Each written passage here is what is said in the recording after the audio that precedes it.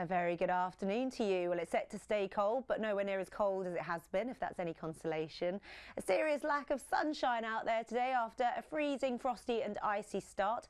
Temperatures dropped as low as -6 across East Anglia last night, and those temperatures struggle all day here. The compensation will be that sunshine across the southeastern corner. Elsewhere, much more in the way of cloud cover.